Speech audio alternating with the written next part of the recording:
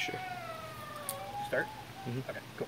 Alright guys, welcome back once again to my channel. This is obviously a little bit different video than any other. Hopefully by the title you guys understand what's going on, and by obviously what you're looking at. I have one of my friends that I live with on the camera. He is using his phone, which is actually pretty cool. So hopefully it's really good quality. I actually did this part of the video earlier, and the camera died, and then the card decided to be stupid, so I lost that. But anyways, I currently am in possession of 4 Nerf guns. One of them is actually not mine. That is the hammer shot. That is actually Sin's. And the other one is currently upstairs in my room, broken. I haven't fully fixed it yet, and I don't want to put the stress on the part that I'm working on until I actually fix it. So to get right down to it, let's start with the hammer shot first. First off, this is a very amazing sidearm. It's one of the best that they have right now. It's actually the only sidearm that I know of right now that won't jam, and that is because the barrel is completely open in the front. It is a lever action? Yes, lever action. I'm not very good with all the terms. Drax says fan firing, or it's capable of fan firing, which I consider hammer firing, or slam firing. Basically just hold the trigger, and if you slam the hammer all the way back and release, it will fire. Not my personal favorite. I mean, it is very comfortable in the hand, but to reach the lever, I have to move my thumb up, my hand up on the grip some from holding it normally, because obviously that is just a little bit too much for me. So for somebody that's taller, such as a guy using the camera or Drac, it will be perfect for that. Now the other two obviously are very similar, and that is for very good reason. The top one is the Zombie Strike Slingfire from Nerf, and the white one is the Buzzbee Air Warriors Sentinel. And straight out of the box, Sentinel by far hits harder, longer ranges, and also comes with more ammo capacity. The only real differences other than that make the Slingfire more preferable are the climbing bars. The Slingfire is a lot more comfortable, although the Sentinel is a lot stronger, which I will talk about this in a second. And the grip. The Slingfire has a much more comfortable grip compared to the Sentinel, although this Sentinel has a... Also with the climbing bar, the Sentinel has a shorter travel distance for full prime. And as far as the disc goes, you might be able to see the different colors, but this is the stationary blue that it was, and this is just a bunch of silicone that I gooped in there and kind of tried forming. You should be able to see the ridges relatively well, but it's just silicone all the way around in the groove, and in the inside it's on the top, bottom, and back. It's also on the opposite side the same way it is here around. This side is a little bit cleaner though, but obviously I still have to work on that. Other than that, they are both relatively ambidextrous. Both clip systems, I don't really mind, and they both take whatever clip and whatever dart they have. I also do happen to have the 212s here. If you can see the little studs on the side, it is the flip clip. I take it apart because I'm not relatively good with the flip clip, and being as I do have multiple blasters that use clips, I wanted to... It looks like that dart's going to try and come out. I wanted to be able to interchange them without having to have the stupid flip thing, and also I seem to knock a dart out all the time with it. With the upside down, I seem to knock one of the darts out. So without further ado, let us move back, and I don't know, it was about 50 foot, I want to say, from there to the house. Try and get some shots in, and hopefully some footage of the Slingfire, what makes the Slingfire a little bit cooler in my opinion.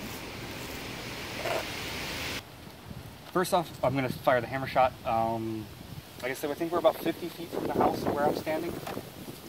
And the main reason I'm firing in this direction is because the house is there to stop the darts. Plus the wind is also blowing this way, so it will decrease the ranges slightly and probably throw off the darts. But firing that direction, I am guaranteed to find them either way. I'm going to adjust how I'm holding it to put my middle finger on the trigger and hope that gives me hopefully it doesn't do anything performance-wise and allows me to wield it easier as I know it would. Now as for firing these, I honestly haven't fired a hammer shot while standing before. So 20-30 foot ranges. I don't really care for holding it out. I mean, I know you're supposed to, but I'll try to fire the last two. I don't want to miss and hit my own hand or not fire it completely, because that would suck. Yeah, obviously the fan fire, hammer, or slam fire is kind of variable to the person. But next we're going to do the Sentinel. Let me try and take my ring off really quick. Okay, that came off nice and easy. My ring makes it a little bit harder to use. It's a lot tighter grip in there now, but I already have it primed and ready to go. But yeah, it is definitely a lot tighter grip. Obviously, the screws are on the opposite side than normal, but as far as anything goes, I probably hold this at my hip, because shouldering it, it's a very, even for me, it's a very short. And we're just going to fire through 6 of these, and I'm just going to hip fire because I don't really think shouldering this would be practical. And that one just went all the way to the house and angled it up some. And that hit my kitchen sink window. I mean, those are definitely insane distances. Even beating the hammer shot by far, and consistent. And that one actually stuck on the house. And so did that one. Oh, one fell. Oh, that was it. Okay. So, as we can see, over here, on the Sentinel, the prime is halfway, and the 8-dart clip, Sin decided to draw in. Now, as far as the sling fire goes, I already have one prime there too. The stock is a little bit longer. Grip is definitely more comfortable. I can probably shoulder this one and fire it, but being as I'm going to do this whole 6-clip in the way that makes the sling fire unique. Oh, also the sling fire has a jam door.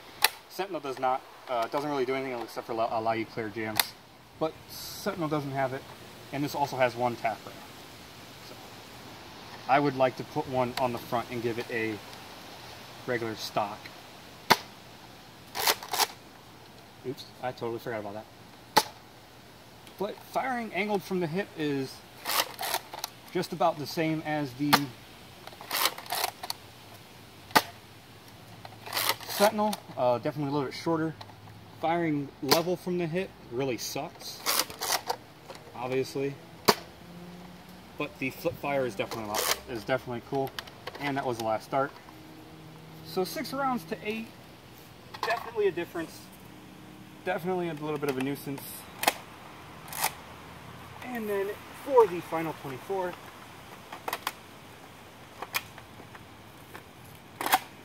one thing I did do, which was kind of stupid but funny, is I actually left the little gray piece on that is actually over there, and I put these two together like that, and it was funny, but it was like impossible to fire them.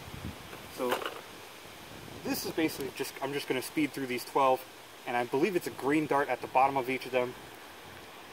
So I'm just going to speed through each of the 12 clips, and I don't know, guess kind of get a good idea on which one fires faster and more accurately. Once again, I'm going to shoulder the sling fire, and then I will hip fire the Sentinel, because the Sentinel stock is a lot shorter.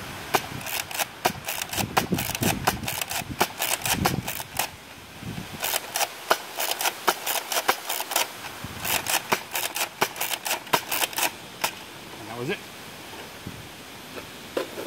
Definitely quick, definitely easy, but one thing I noticed right there is the times when I pulled the trigger and nothing happened, I had pulled it forward, and then when I pulled it back, it skipped, so it didn't come back. It didn't prime all the way, which makes it a little bit harder, which makes it kind of suck, but if you're careful in your priming, it's okay. But I hope the Sentinel will perform better.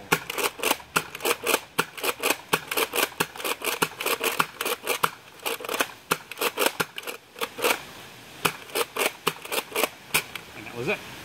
So definitely the Sentinel fires faster, but still puts a strain on your hand. Don't really have much more I could do here.